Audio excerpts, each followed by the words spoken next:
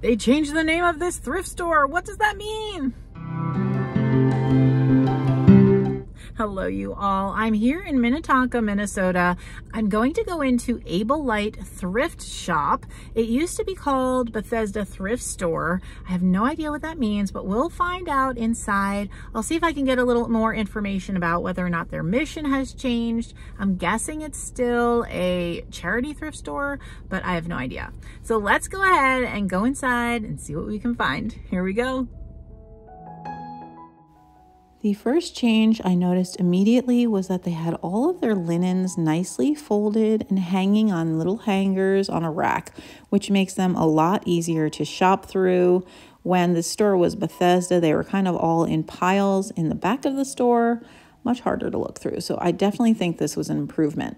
And one of the first things I thought about buying was this little handmade hot pad. It looked like it had never been used for $1.99, but I wasn't sure about all the yellow.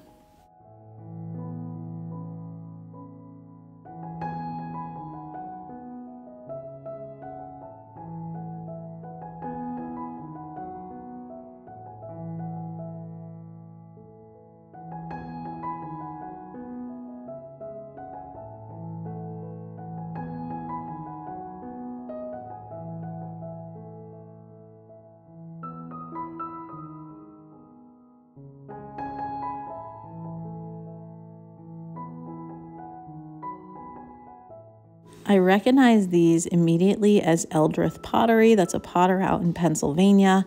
I have a piece of Eldrith pottery that I got in 1998 when we went on a honeymoon trip there. They had them priced at $12.99 and $19.99, which is definitely a vintage shop price. And this was a piece of Williamsburg pottery for $9.99. Good price on that. Not a thrift store price, but a good price.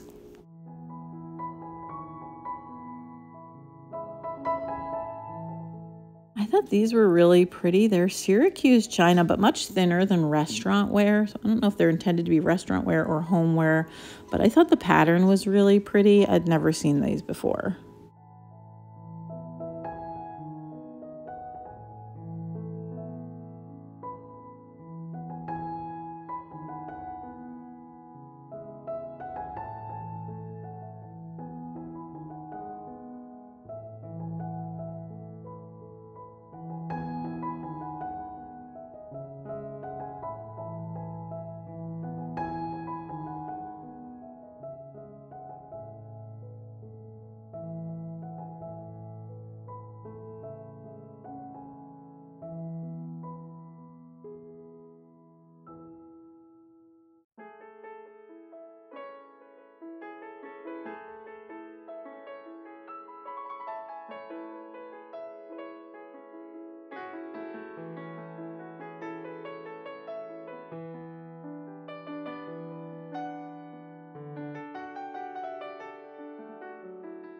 If these had been colorful turkeys, I definitely would have purchased them, but they were chickens, and so not what I was looking for.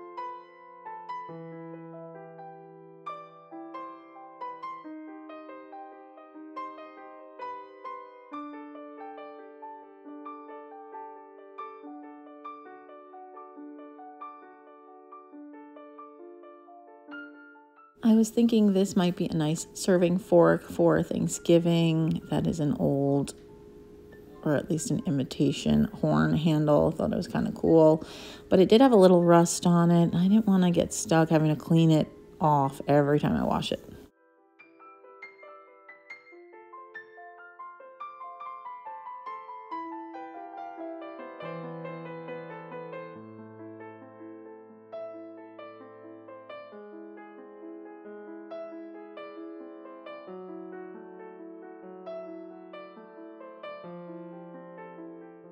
This was a cute little turkey cookie cutter. I actually already have this one in orange, but I was looking to see if there were any others that I wanted to add to my collection. And then I do also sell cookie cutters in my little vintage booth at the Pink Elephant. So I always keep an eye out for any cute vintage ones.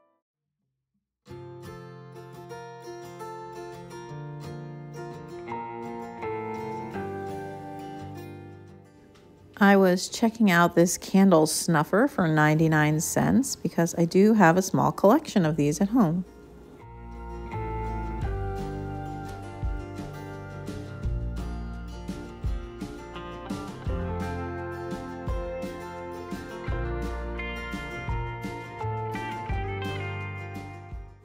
Chris and I had just been discussing that we don't have a lot of nice knives anymore for our Thanksgiving table. So I was just seeing if there were any matching, but they all seem to be singles or possibly pairs. But that was about it.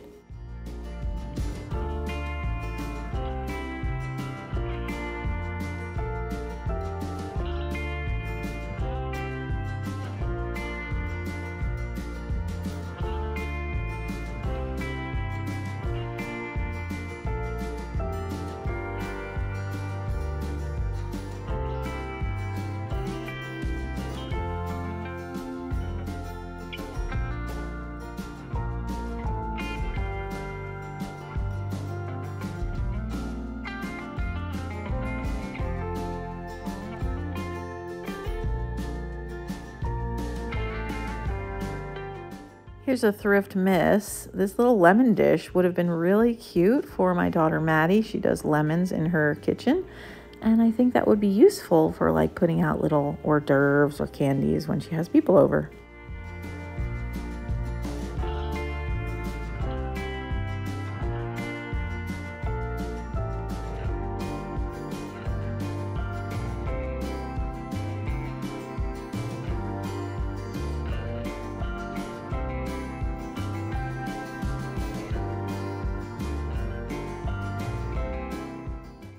Okay, what do you think this is? Do you think it's for tacos? That was the only thing I could think of. I'm not sure why you'd make this pretty flowery plate for tacos, but what else could it be for?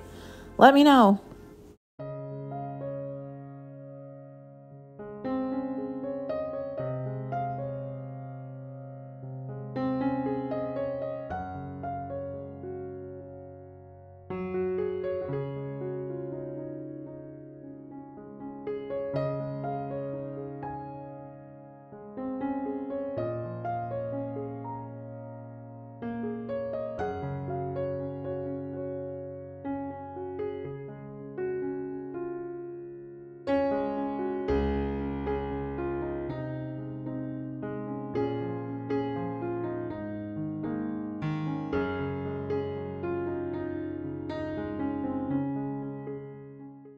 This reminded me of the pumpkin tea set that I found at the bins a few weeks back, but mine was way cheaper. This was $3.99.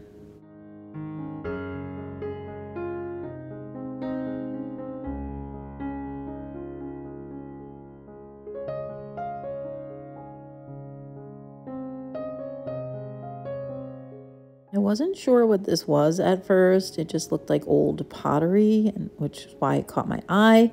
But upon further review and closer inspection, it's some sort of oil lamp. So you'll see here that is a wick, which I thought was really neat. It did smell very strongly of some type of fuel, so I didn't want to bring that into my home, but I did think it was interesting.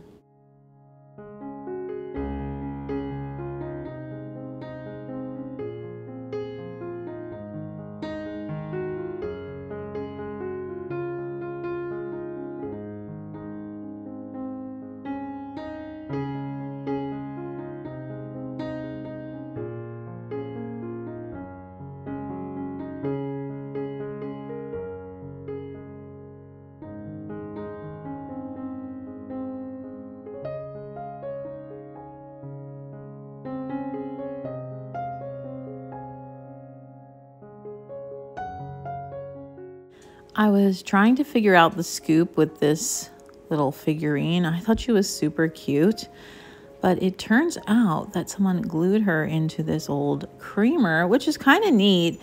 And if she hadn't had aqua on her, I might have tried to turn her into like some sort of Christmas ornament, but I didn't like that aqua color for Christmas time. Not with my stuff anyway.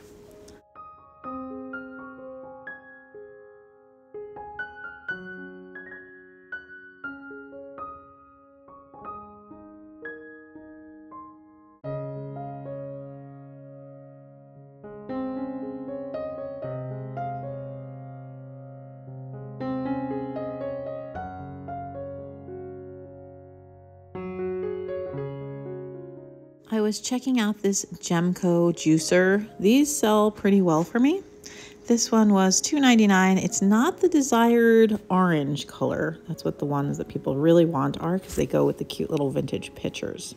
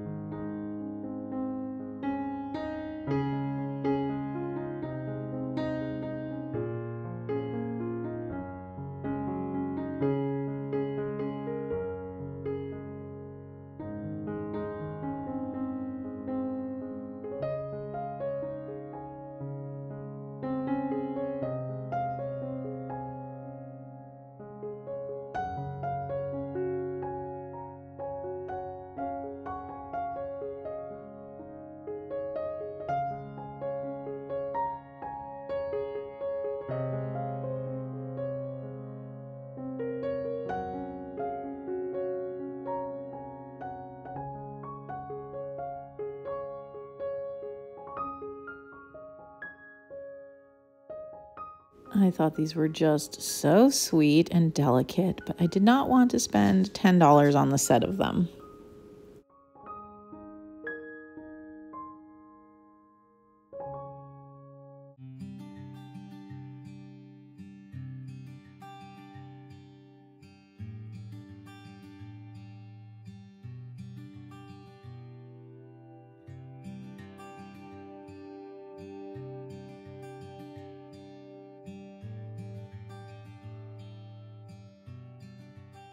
I loved this little telephone table desk, whatever you want to call it, secretary. $24.99 I thought was a great price, but I have absolutely nowhere in my house to put it.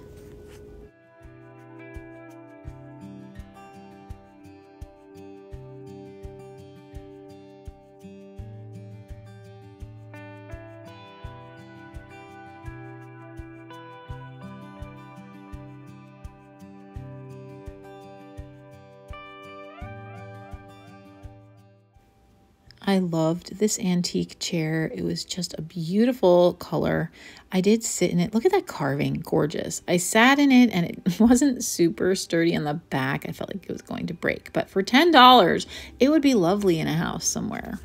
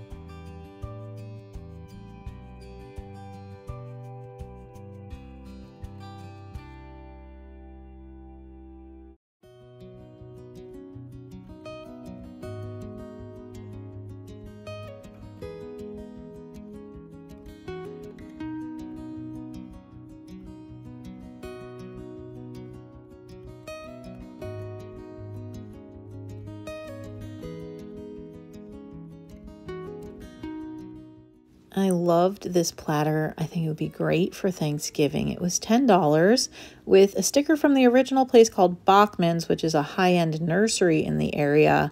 They originally sold it for $42, so definitely a good deal for a Bachman's piece, but just not something I needed, but I hope that someone grabs that for their Thanksgiving dinner.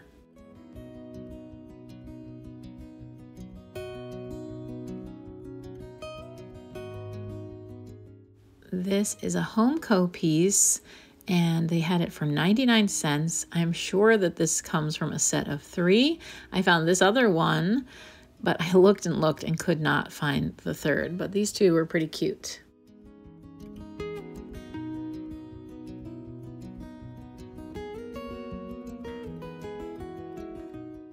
I have a few of these carolers. They're always a little alarming looking because their mouths are open and they just kind of look weird.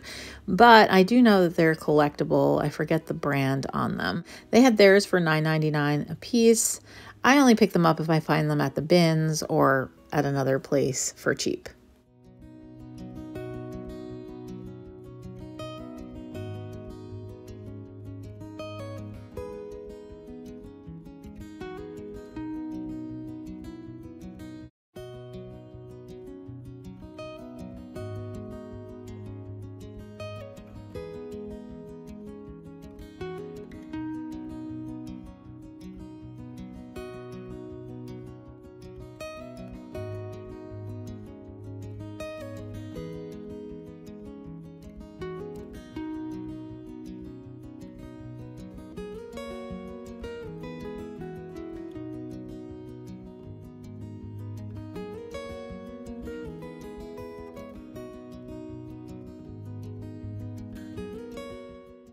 I didn't see any prices on any of these pins, and I didn't see like a sign in front of them, so I have no idea how much any of these were. And there was a line, and I just didn't feel like going through the trouble of asking with the line there, so I didn't get any of the pins, but there were 2 that I was interested in. I really liked this poodle pin here.